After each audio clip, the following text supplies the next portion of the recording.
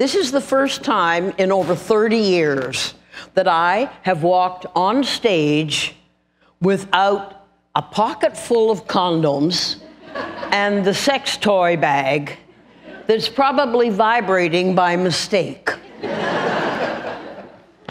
Talking sex has been my pleasure and my satisfaction and my joy.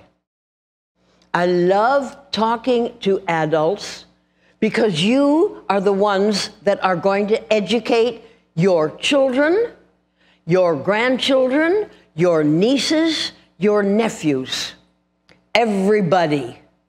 Because unfortunately, it is not being done in the schools.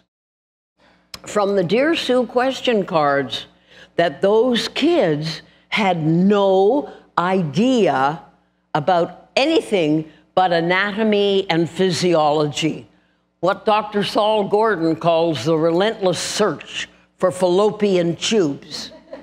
I have never had a question about a fallopian tube or a luteinizing hormone or a follicle stimulating hormone. The mouth gets me, you know, gets me there, but you made the arrangements for me to get there. Thank you ever so much. Thank you. Thank you.